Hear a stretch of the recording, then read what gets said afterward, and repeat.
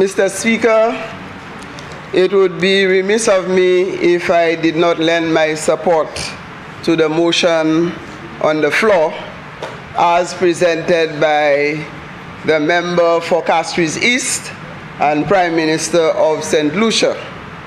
I seek your leave, Mr. Speaker, to first congratulate the Ministry of Education and the education fraternity for the new principal of the Sir Arthur Lewis Community College, Dr. Charles.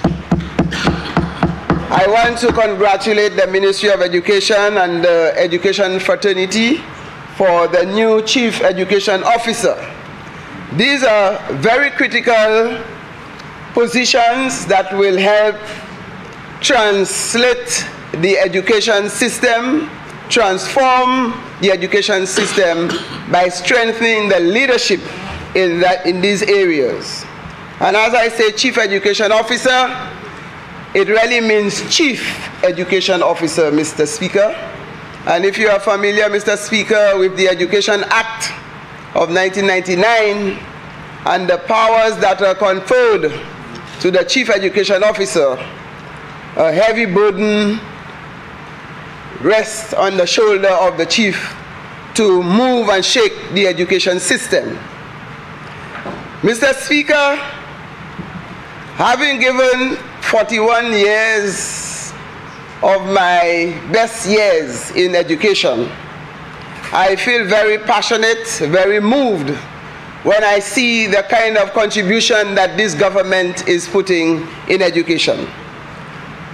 5,400,000 to assist schools that were affected by Brett, in addition to everything else that the Minister of Education has articulated in support for education. It clearly indicates that this is a government that looks at the future. And the future of this country lies in the hands of the next generation. Yes, we will build roads, we will put infrastructure, but the human resource capacity is what will make that difference. And by investing in education is a huge investment in our development. I want to thank the Minister for including Debarra School. That's a school many years ago the last administration was thinking of closing down. But if you close that school, you destroy the community. And therefore, we have to ensure that there is life in that community. And this is a community that is rich. It has opportunities for tourism, for economic activity, and everything else. And it is close to the mountain that has provided the best waters when St. Lucia had no water. That's the La Sorcière Mountain. And Debarra sits at the base of La Sorcière Mountain. And there are some things when we get into the House, Mr. Speaker, that we forget.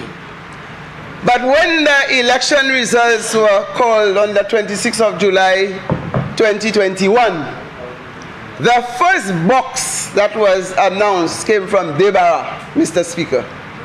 And I want you to check your election report, and you will see what happened in that first box. And therefore, everything rolled after. Mr. Speaker, the parliamentary rep for Beaufort South also speak to the issue of climate change. And we are now in the hurricane season. And we have to brace up ourselves. We don't know what will come in the next few months. We are in the month of August, the rainy season. And we're doing some repairs, we're doing some work, but we don't know what will happen because children are getting ready, parents are getting ready to send their children to school. And therefore, we have to look at the bigger picture with regards to climate change and how we brace ourselves. Many years ago, this government established education for all. At the international level, the cry was for education for all. But afterwards, some countries were able to achieve education for all, Mr. Speaker. But they shift the goalposts to quality education. And that is what this government is focusing on, not just access, but what type of education the children will be receiving. And by this contribution, Mr. Speaker, it is a contribution to improving the quality of education. And when you improve the conditions for teachers and principals to work, what we call the working conditions of teachers and principals, it becomes the learning condition for students. And it is also an economic contribution to parents. So this money that the Prime Minister has put aside there is to improve the environment for the teachers and the principals to perform. And it also improves the environment for the children to learn. And I'm hoping that, Mr. Speaker, that the Ministry of Education is already paying attention to a new trend that may develop.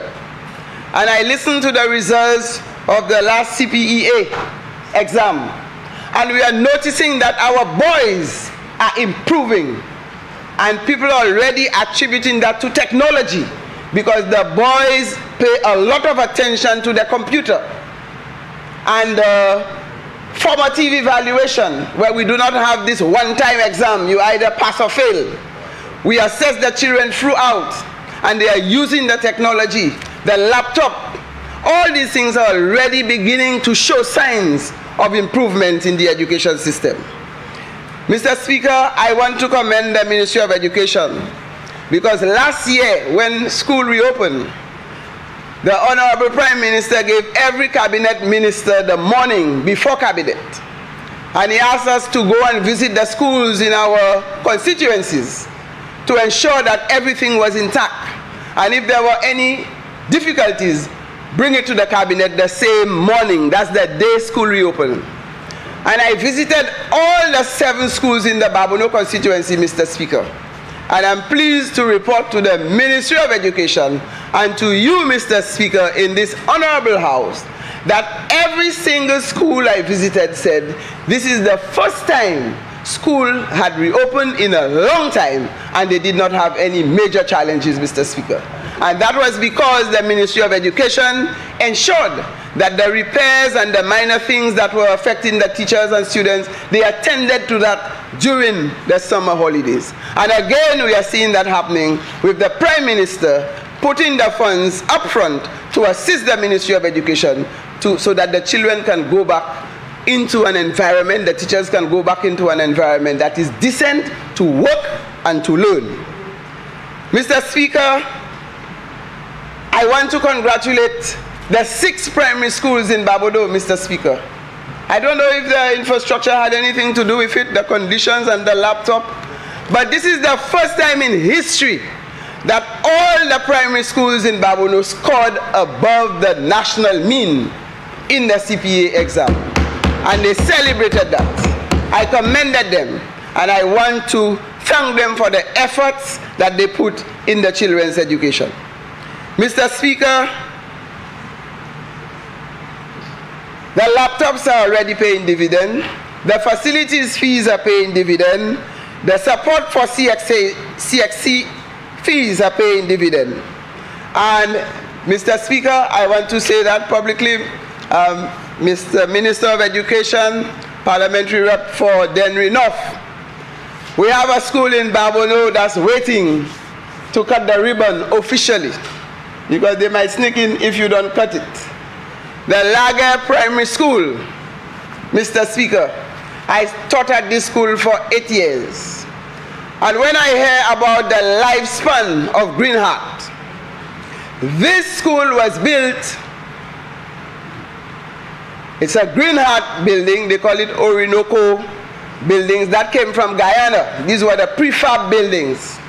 And the school at Lager and Foaso, Mr. Speaker, got these prefab buildings. And they said the lifespan for these buildings were 20 years. Well, Mr. Speaker, the Lager School has been in existence for the last 53 years. the Green Heart building. So it has survived 33 years beyond its life. And this government is ready to give the students at Lage a state-of-the-art primary school. So we are waiting for the Ministry of Education to do the honors so that these children, after waiting for 53 years, the parents will see that they have a decent environment to work. We look forward to that, Mr. Speaker. Mr. Speaker, when we talk about education, Deputy Speaker, the Prime Minister in his budget this financial year said health and security are priorities for this financial year. But education has always been a priority. Always. The Prime Minister don't have to put it as a priority. It has always been a priority. And if we want to see good results, we want to see national development, we want to see productivity, you have to invest in education.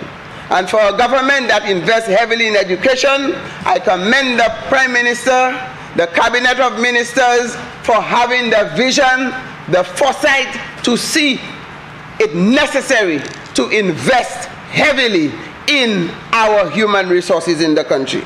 And for this, Mr. Speaker, I commend the Prime Minister for bringing that motion on the floor with the support of the Ministry of Education, who has promised to deliver to the people that we will see education move tenfold. Mr. Speaker, while we look at development, Deputy Speaker, this morning I was fortunate to attend the sod-turning ceremony of an agro-processing plant for women and girls. That is in keeping with the trend of this government, where we provide opportunities for all. The government is looking at the youth economy. We are looking at micro, small and medium-sized business. We are looking at the community tourism, Mr. Speaker. And that investment in education is another plus for the government in terms of what we are doing. I notice, Mr. Speaker, in addition to government, I don't know how the Prime Minister does it. He doesn't share all the secrets in cabinet. There are some he keeps to himself. You have to. So where he gets the money, because what happened, Mr. Speaker, the government has given back so much to the people. Taking out tax on this, taking out, I say, but if he's not collecting tax, Mr. Speaker, how will he have money to give back? However, he finds a formula that works. And I need to commend the Prime Minister for using all the sciences that he knows. He knows in financial management, so that we work with him to deliver to the people of St. Lucia. So, Mr. Deputy Speaker, I give my full support to this motion, and let us see how it plays out in the public domain, and let us guarantee St. Lucians a better future with quality education for all. I thank you.